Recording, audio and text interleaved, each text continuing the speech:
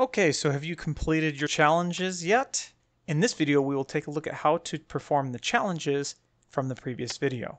Okay, so this is what we have. So the first challenge is to make it bounce this way.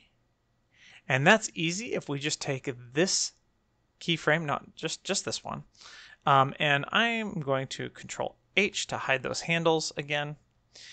And press G to grab this and press Y so it just goes up and down. And I'm just going to start pulling this down because here's the 0 line right here, and we can grab this and pull this down into the negatives. Just like that, we're pulling the value down into the negatives, which makes it go the opposite way. You can see over in the value, it's -10. And to make it easy, we can just type in -14 here or whatever you choose. And now all of a sudden it goes the opposite direction. So that was pretty easy, right? That was the easy challenge. And now the intermediate challenge where you make it go forward and backwards on the y-axis. So let's stop this, go back to frame 1. And the easiest way to do this is to come over here to the X location, the yellow field here, right click, and choose Clear Single Keyframes. And now you can see we've gotten rid of our X location on the animation graph. So on frame 1, let's go ahead and add a keyframe on the Y location, because that is the axis we want to affect. This should be 0. And then let's move the playhead over to frame 43 because that is where the Z location, we have that final bounce or final resting spot for the ball.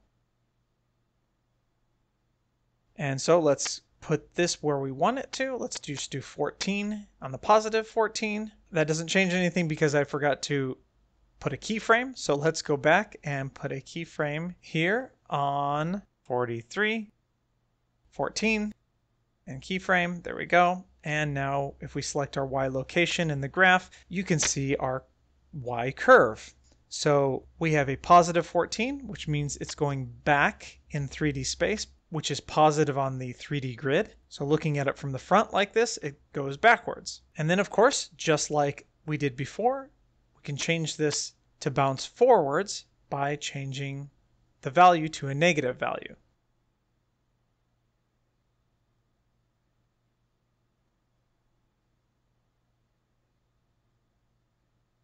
And now I will show you the final advanced challenge to make the ball bounce diagonally. So like I said, we're going to need 2 axes for this. So we're going to need both the X and the Y axis.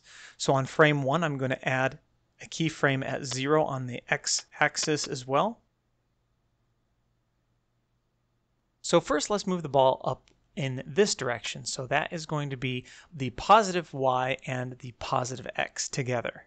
So right now we have our Y value in the negative, so let's change this to a positive 14. So that's going on the positive Y, which goes to the back in our 3D view. And then at 43, we also want the X location to be at 14 as well. It doesn't have to be 14, but to make it go exactly diagonal, I'm going to match the Y location. Make a keyframe there, and now we have something that looks like this. The ball is now bouncing diagonally because it is going both positive Y back and positive X to the right. So it's going to the right back in our 3D view.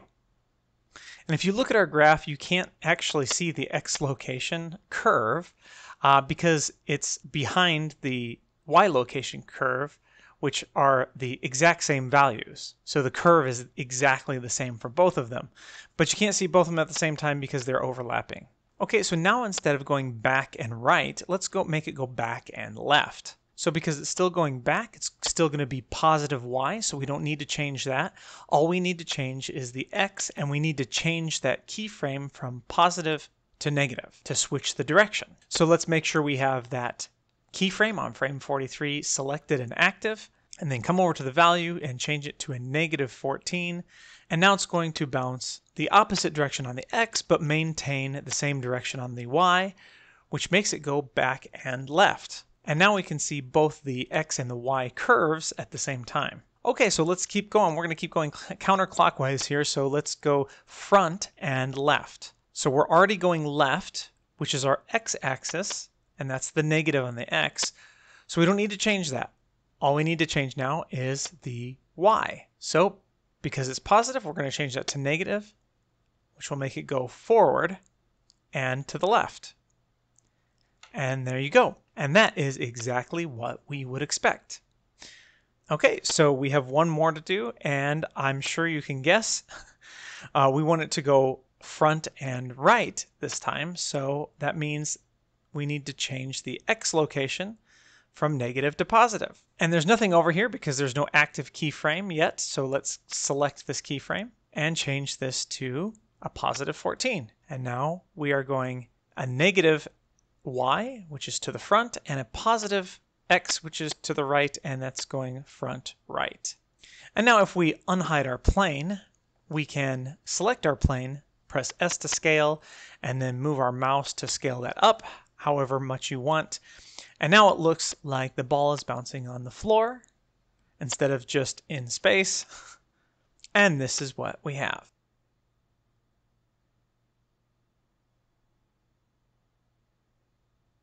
And now we can unhide the Z scale and location so we can see all of our curves.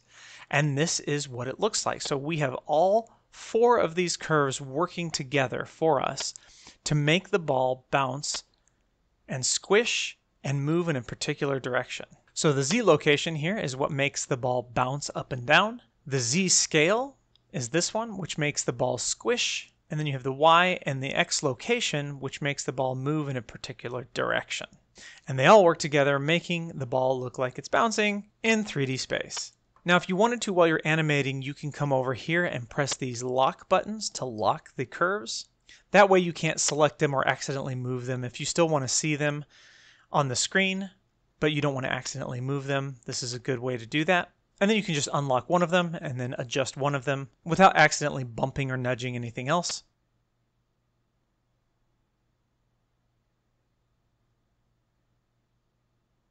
You can also click the middle checkbox buttons here to define the influence that it has. So we can turn on or off the influence of the curve. So right now I've unchecked the Z location, which is the up and down motion of the ball. So now you can see it's just rolling and squishing, which doesn't make a whole lot of sense. But this is something you can do while you're animating to test if you want to see what it looks like without a certain parameter. And I can do the same thing with the Z scale. So this is our squish. So now it's just rolling. And then our Y location. So now it's just going rolling to the right. Or it's not even rolling. It's not rotating at all. It's just moving. It's just sliding. And then we can uncheck the X location, and none of them are active. So it doesn't do anything.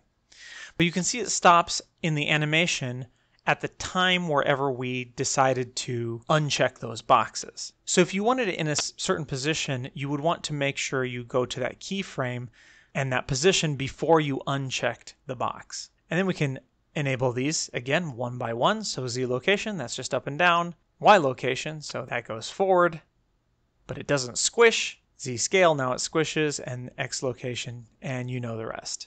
So hopefully now after these exercises, you can start to see how animation curves work and how easy they are and how powerful they can be to change and manipulate your animation, the look and the feel, the personality, the character of whatever you're animating. But if you're like me, you're probably super bored already with a bouncing ball and you want to move on to more exciting things to animate.